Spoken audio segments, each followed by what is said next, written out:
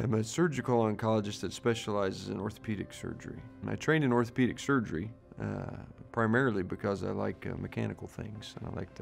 My dad was a mechanic, and I like to work on things. And in orthopedic surgery, you get to do a lot of bone work and also soft tissue work. We treat bone tumors, muscle tumors, any type of connective tissue tumors, primarily in the extremities and the pelvis.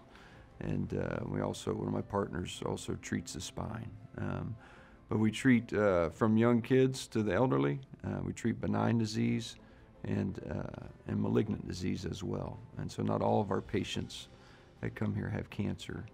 They may have a benign tumor in the bone that sometimes needs treatment like a cancer would require, but not always. And so we cover really a wide spectrum of disease as it relates to the skeleton.